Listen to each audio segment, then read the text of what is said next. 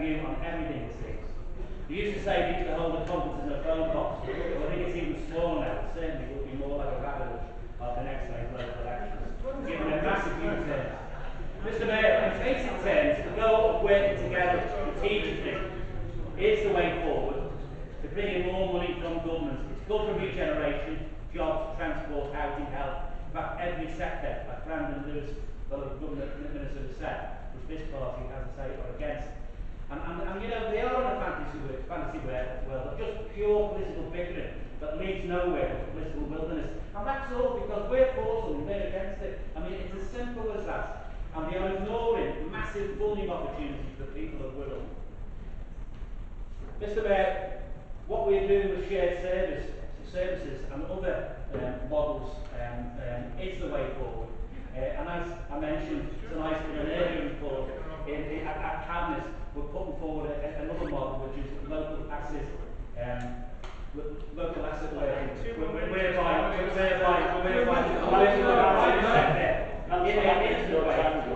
use council-owned assets to support future regeneration. But coming back on the basis of their resolution tonight, it couldn't be more wrong. In paragraph 1 and paragraph 3, particularly paragraph 3, where they talk about in terms of growth and job creation across the city region. Well, they're right, and Wirral, of course, is leading the way on that. Working across the city region with the youth unemployment tax law, which is designed to cut unemployment, youth unemployment, in half over 3 years. That's a great model, shows that it can work, and yet again, you seem against everything we put forward. So, Mr. Mayor, it is the best way forward, and I hope together we can support the combined authority model. Thank you, Mr. Mayor.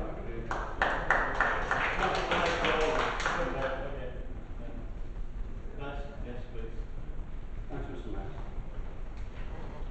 Mr. Mayor, I don't wish to go over ground already covered in the debate on the combined authority model. However, I would like to address changes proposed within the report. In 10.4 of the report, it states, a key principle of the draft scheme is the levy, or any differential levy. It shall be the total contribution from each constituent authority for funding the transport services for the year, and does not exceed the equivalent cost for the year as it would have been calculated under the previous arrangements. So, as I've heard tonight concluded at the Council, no extra cost to the Council. But the report goes on to contradict itself and talks about the integration of Halton into the city region's transport levy, currently covering the 5 Merseyside authorities and the different levy models to be explored. The model being proposed, but not stated in this report, is for the original 5 authorities to share the burden of Halton's levy contributions, so that Halton can be, as they put it, phased in. Halton not having paid a levy previously. The way this is being proposed is the scrapping of the original way the levy is calculated, which is at present on the head of population within the authority, and a new method of calculation being proposed. The new method being proposed and outlined at the last meeting of the ITA is that 6 members' authorities pay equal shares towards transport costs, not using the population numbers with the original 5 members shouldering the burden for Halton's phasing in over yet another determined timescale. This would make a huge difference to Wirral's levy under the new scheme if adopted. This authority would be paying a great deal more towards the transport levy under the new calculations, even without the added burden of Wirral's people paying to phase in Halton. This report is misleading, and the proposed scheme, Phil, will cost more. Mr. Mayor, this is just one example why this report is disingenuous in not giving elected members of the general public the correct information to make these changes. These changes will mean big decisions about services they pay for and what these changes will mean. The changes proposed are being rushed through and will transfer public assets and wide-ranging powers once again to a small number of elected members in the city cabinet, with little or no opportunity for the wider public or elected members to truly scrutinise decisions made. The City Region Cabinet will consist of one party making all those decisions, That cannot be democratic or transparent and flies in the face of many recent independent reports to this council. Mr Mayor, this is regional assemblies by the back door, which has in the past been put to a vote and overwhelmingly rejected by the people of this country. I ask this council to withdraw from the combined authority proposal and concentrate on what is important, delivering to the people of Wirral. Councillor Stewart. Thank you, Mr. Mayor. Can I first of all say, in relation to the contribution just given by the cabinet member economic regeneration, that in my view that was a rather silly contribution and not, in my view, anything like the contribution we would have expected from the cabinet member on the subject of which we are actually talking tonight. And I think economic regeneration, fancy spending your time criticising the leader of the migrant. The only person in this council, I think, who was a former member of the county council, who actually successfully demolished the very argument that the Conservatives are giving against this, that is the same as the county council. A rather silly contribution, I would suggest, from the cabinet member on such an important matter. Let me, for the purposes of clarity, and as the cabinet member doesn't understand what the view of the Conservative is, we support the principle of the combined authority. We say that very clearly, I've said in the press very clearly, and I'm saying now very clearly. Now, I will make some further contributions, but I don't want them to be misunderstood in any way. First thing I'll say is, Phil Davis is absolutely right. Government guidance is clear.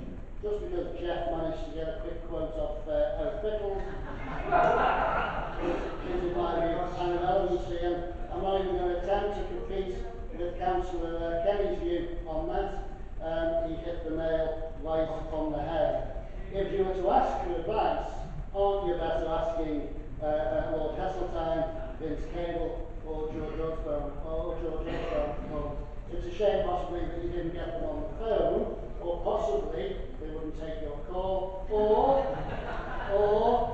you just didn't phone them because you knew what they would say. And they would say precisely as Councillor Gilchrist has quoted from those documents.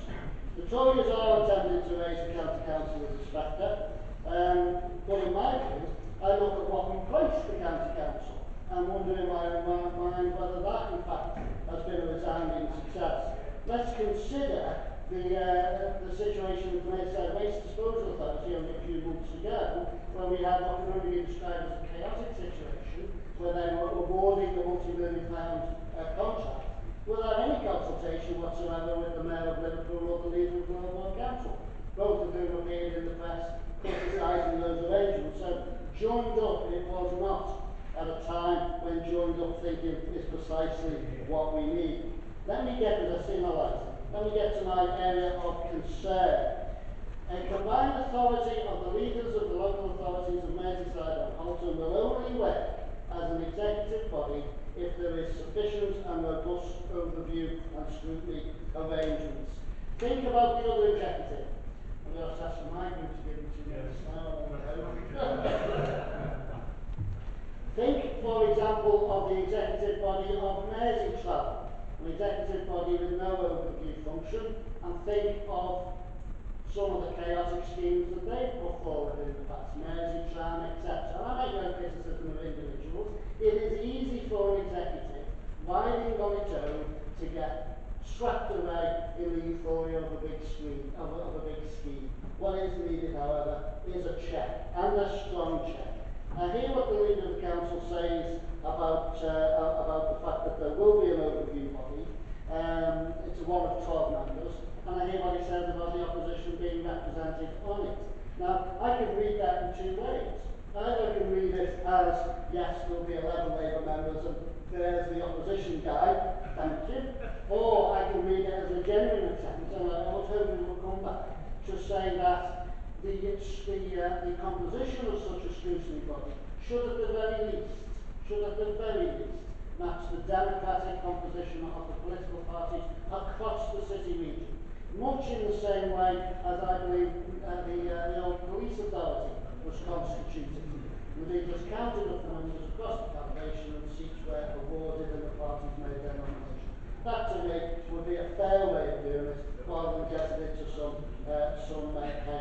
My final point, Mr. Mayor, Wirral's economy, I believe, is improving, but we can do much better, and we mustn't lose sight of the fact that across the country, across Europe, and across the world, the main recognition of Liverpool as the city needs is the thing that brings people here. Once they are here, they realise that actually Wirral is a much better place to be based. Councillor Sullivan. Thanks, Mr. Mayor. Thanks for your kind words and support at the beginning of this meeting. Mr. Mayor, I fully support the motion this evening, and I've listened carefully to the opposition, and I'd like to take you, Mr. Mayor, to paragraph 2. Council, however, believes that the formation of a combined authority on a statutory basis is a step too far. 6 Labour-led city regions. Well, I would suggest, Mr. Mayor, as Brian Kenny suggested, go out there, win seats, and then you'll have representation from the people. We have got a mandate from the people.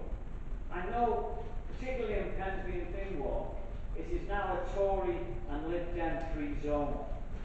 And I suggest, if you want to have a voice in this combined city region, to go out and win seats. The 3rd paragraph, Mr. Mayor. The council is concerned that the creation of a solely led entity will ignore the views of a significant number of residents. Well, I would like to assure the Conservatives over there that we in Pensby and Dingwall listen to all our residents, particularly as there's no Tory councillors or Lib Dem councillors, and myself and my colleague Bill Bracknell I can assure you all that we are working hard there to give the people a voice, and we listen to them. It'll be Liverpool dominated. I believe we've got a very strong leadership here, from staff, the chief executive, our leader, and our executive are doing a fantastic job in representing the people of Wirral, because they gave us a mandate to enter into these negotiations. I agree with Phil Gilchrist, and I commend what Phil said, because he spelt it out clearly. It is recommended by the government that we will not get any money if we do not enter into this combined regional authority. I'd like to quote Mr. Mayor, page 87, theme 7, additional partner involvement. It comes no less from Lynn Collins, the regional secretary of Trade Union Congress. Now, I'm sure the party officers didn't even bother reading this, and they've got a large mandate.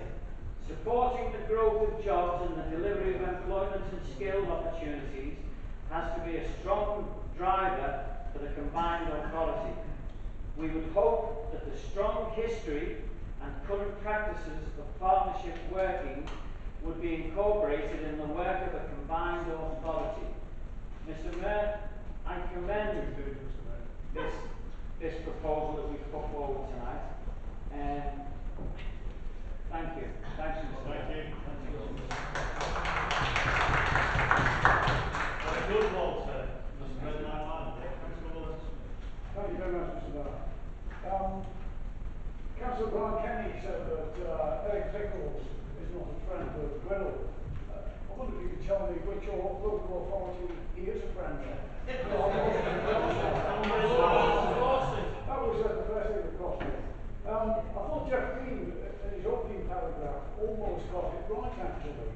He says that the council is clear that cross-border working across Merseyside, regardless of political or geographical boundaries, is desirable. It's not desirable, it's essential. I mean, people on Merseyside, people in Wirral, they cross the river both ways for their work. And it's absolutely essential that we have a joint board working together It's your government that, in fact, guided us to form this group. If we wanted the money for regional development, they said we must work together. And the best way of doing it is to have the elected leaders of the various authorities working together for our mutual interest. Because all of us that cross the river or work on various parts of Merseyside, we're interested in the region being developed. And it's impossible for Liverpool to dominate. I mean, it's like saying that Wirral would dominate it. It'll be working together for the development of the region, in the best interest of the region. And that's what we'll be aiming to do. So I have no problem. I refute your objection. I don't think that there's anything in it that would help us there. And I support the Cabinet's proposal. I think that's what Merseyside needs. This is the way we'll make progress. Thank you, Mr. Mayor.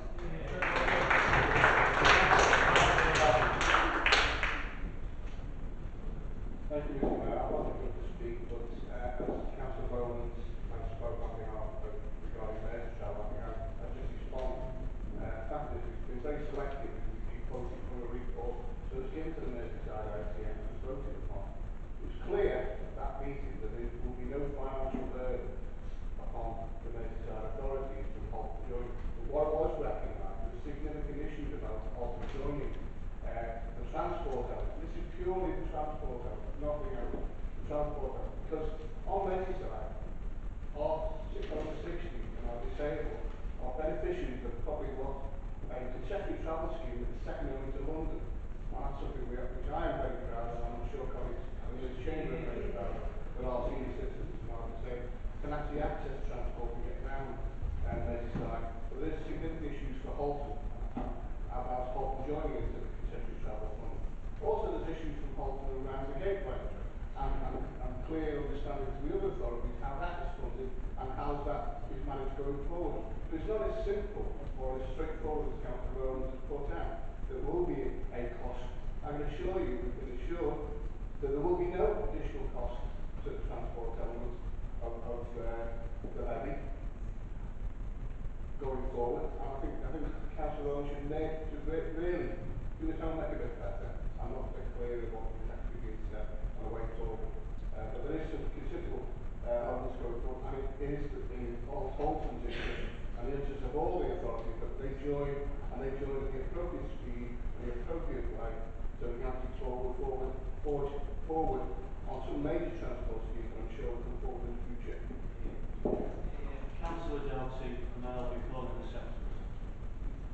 Thank you, Mr. Mayor. Just some brief comments, really. I remember standing in Tranmere Rovers in the COP, listening to some of the songs that they sing, one of which is, don't be mistaken, don't be misled. We are not Scousers, we're from Birkenhead.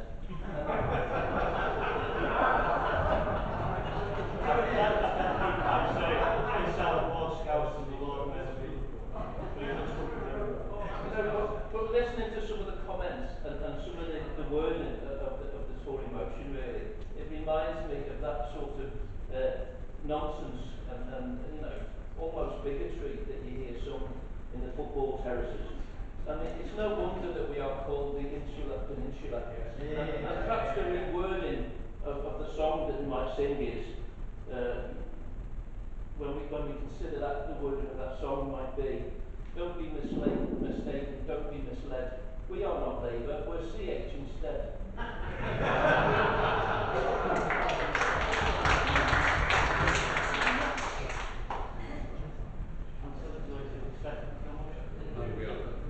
Thank you, Mr. Mayor. In seconding the motion, I just want to address myself to some of the issues in the Tory objection. I think I agree with Walter Smith that you've almost got it right in the first paragraph in saying that when we combine, we can do things for economic benefit that are desirable. But I agree with Walter, it's absolutely essential that we do that. And so that's where we parted company. On your assertion that the combined authority is going to lead to a reoccurrence of Merseyside County Council and a greater bureaucracy. You know, you can throw that out, that you've got absolutely no evidence You have no evidence whatsoever to support that assertion, none whatsoever. That's just something that you assert because that is something that you think will happen. You've got no evidence base for actually bringing that forward. If you are concerned as a group that the views of a lot of residents will be disenfranchised by this new combined authority, well, here's news to you. This is democracy in action. This is when you get a mandate, and you get a mandate from your authority, and you do that by getting out and campaigning and having policies that people can get behind and can actually agree to. You've said in your motion that Liverpool will try and veto and resources will be siphoned off to Liverpool. Well, my understanding of the way that the governance of this is going to work is that no single authority will have any veto. There will be six votes, and they will all have equal weight and value. And I can see a situation where, I don't know if Liverpool have had their debate yet, but they may be saying in their council chamber, well, what if the other authorities combine to outvote us in this? So again, I think that's a completely redundant argument. The fact that we have booked the Trent in Wirral, in spite of government policy, and not because of it, well, that's good news for Wirral, and let's go on and combine and do bigger and better things, and that's what we want, to bring greater benefits to the people of Wirral. In terms of other types of arrangements that we could have entered into, my understanding is that the government wants us to come forward with a very clear favoured option. And that although Eric Pickles may now be saying, well, there's all kinds of other things you could have done, they were not the options that were put forward from the government. We have chosen an option that the government put forward. No, you've come up with those options because but they are not. We have taken a stand that is one of the clear options put forward by the authority. We're very clear, Mr. Mayor, that you're trying to compare what has happened with the chamber in Liverpool and Wirral and make a comparison with the combined authority. Well, you're not comparing apples with apples. You're not comparing apples with apples. The fact of the matter is that if Wirral Chamber of Commerce had combined with the Liverpool Chamber, they wouldn't have had any vote. They wouldn't have had any influence there. So they have decided to go with the Wirral Business Partnership, which is the right thing for the Wirral Chamber of Commerce to do. Mr. Mayor, they have taken that decision in the best interest of their members, and we are taking this decision in the best interest of the people of Wirral. Now, look, Mr. Mayor, the fact of the matter is that you are actually making a laughing stock of yourselves, because you're going against your national government policy, as is the Wirral West End. Be quiet, They are making a laughing stock of themselves, Mr. Mayor. The fact of the matter is that we'll have access to the single growth pot of resources to improve the quality of life for the people of Wirral. It's very specific: economic regeneration, transport, skills, and housing, all good issues for Wirral. You are scaremongering. You are you're pulling up the drawbridge in the little Wirralian, and as has just been said by Councillor Darty, the insular peninsula. You know, there's no question, Mr. Mayor, about us losing individual autonomy. Wirral will be well represented by the leaders of this council on that body. And I urge council to vote for the substantive motion from the Cabinet and to reject the Tory amendment. Thank you, Mr. Mayor.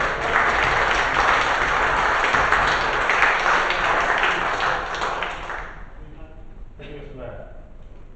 Brian, Walter, you talked about Eric Pickles and his saying it wasn't a very good idea. I read the letter and I listened to what Jeff had to say, and those comments weren't made at any point. What was said was there were other options, and that's what we're trying to get through to you, and I don't think you have read the act. It's not us that said it. I didn't interrupt you. There are other options, and and they were within the Act. Pat, when you say we're totally against everything, what we're concerned about is the administration of the project and also the fact of lack of consultation, because there has not been any. Mike Sullivan, the best assets in the chamber to the Tories.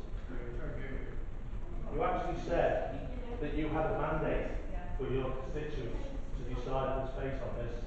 That's what you said. How can you have a mandate to do that when you've never consulted with them, they've never been asked a question?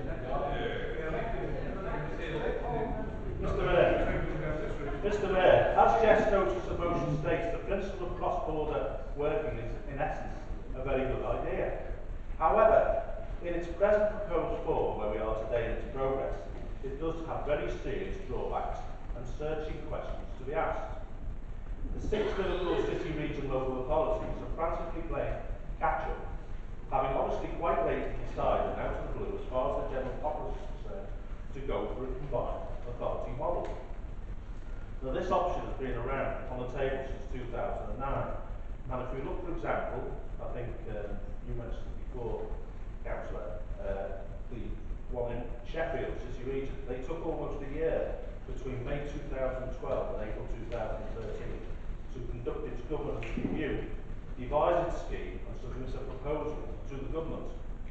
If that runs its full course in Sheffield, it will take until April 2014 for it to be completed. A sensible timed programme. Mr. Mayor, it's been suggested that the schedule being proposed by Liverpool City Region will be completed in 7 months. This makes no sense at all. Things do appear to be progressing at unseemly haste.